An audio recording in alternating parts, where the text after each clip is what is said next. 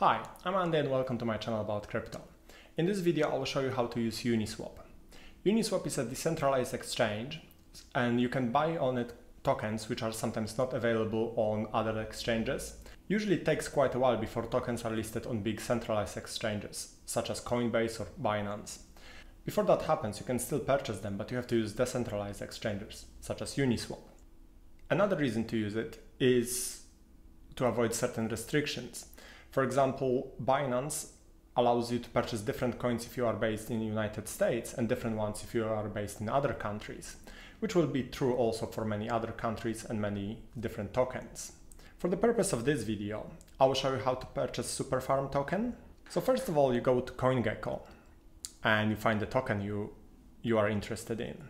When you scroll down, you can see what exchanges it's currently listed on. And actually this one is available on Binance, but like I said, for certain users it may not be possible to purchase it there, so I'll use Uniswap. You can also see here what's the trading volume on various exchanges. Sometimes tokens may be listed on an exchange, but the trading volume is so low that it may be difficult to process trades, especially bigger ones. For example, in this case, if you look at this exchange here, 24-hour volume for this particular token has been only $10,000. So it may be really difficult to purchase a few $1,000s worth of this particular token. So first thing you need to do is to copy the contract address.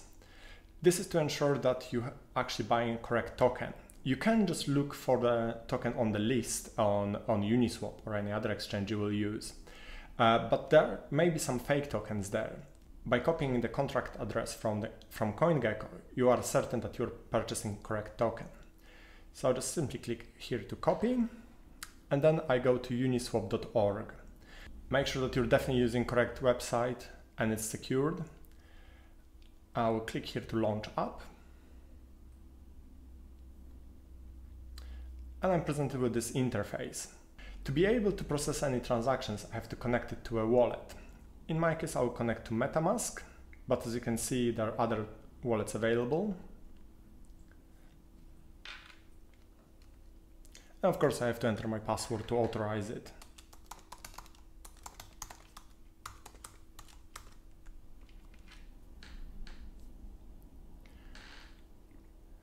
Once I authorize my MetaMask, you can now see that my public address is here, or well, part of my public address. And you can see the amount of Ether available. In this case, I'm looking for Superfarm token. If it's a token you purchased before, it will be listed here. However, I will paste the address, and as you can see, Superfarm token will appear here.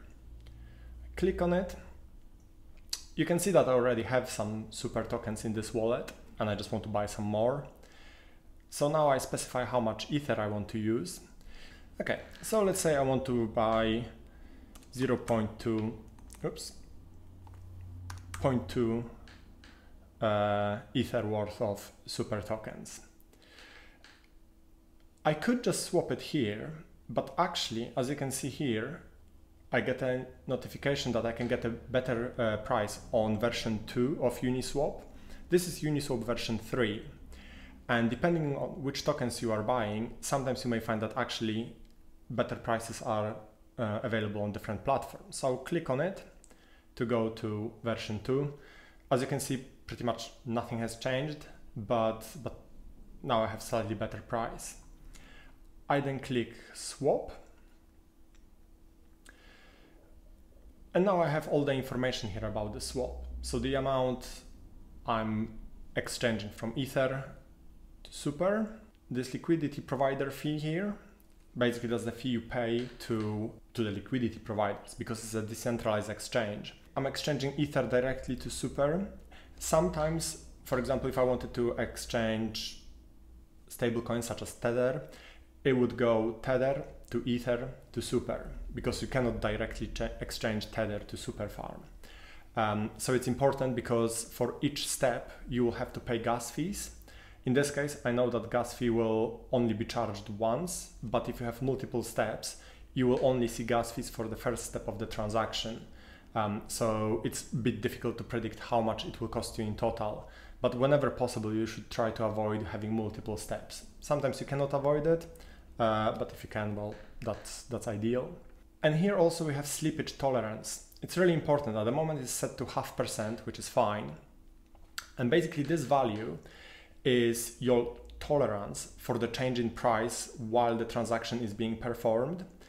In case of extremely volatile tokens which have very, very low market caps, or when the market is extremely active, for example, when an influencer posted a video about a particular token, the price is likely to skyrocket afterwards if it's a low market cap token, because everyone is jumping into buying it. And you may find that your transactions will fail because the price changes too much between the moment you confirm the swap and the swap actually being performed.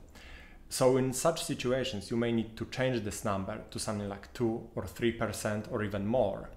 But you have to be aware that the higher the slippage tolerance, the more you're losing in between when the transaction is being processed. So you have to be very careful.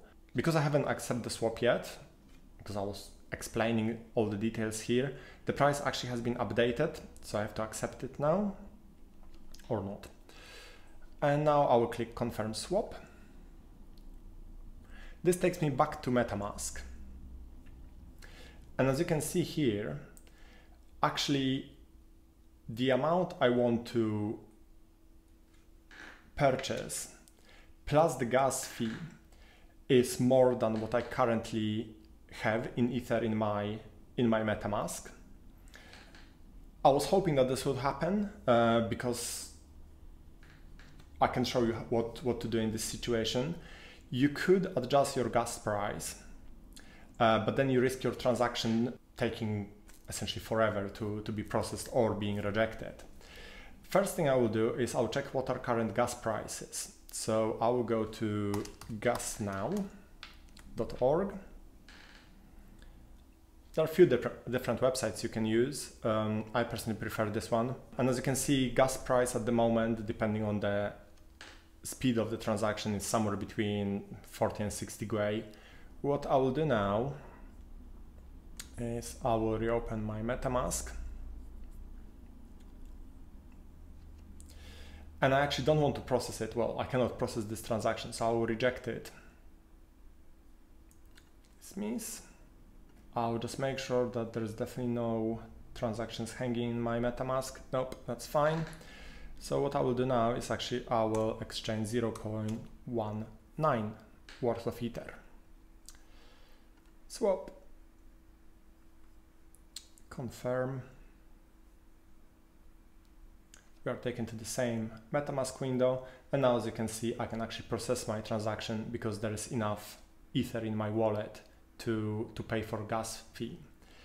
I can adjust gas here. If I click edit, you can see here that I can choose between slow, average and fast, which of course refers to the transaction processing speed. And at the moment the difference in price is minimal, is between $20 and $25. When the market is really busy, this can easily go into hundreds of dollars. So you have to be aware of that, especially if you're planning to purchase small amounts of tokens, that actually your gas fees can be a significant percentage of your whole purchase. You can also go to the advanced tab, and here you can input gas price manually. So yeah, the prices are still between 40 and 60 gwei. I'll go back to Uniswap, back to MetaMask. Okay, and I'll put manually 50 gwei. I think that should be fast enough to process it. Here is my total transaction cost. I hit confirm, and the transaction was submitted. I can see now that it's pending, and actually it's been processed already.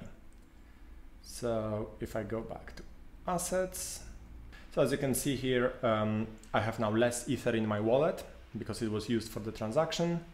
But if I scroll down, I can see that I have now more super tokens.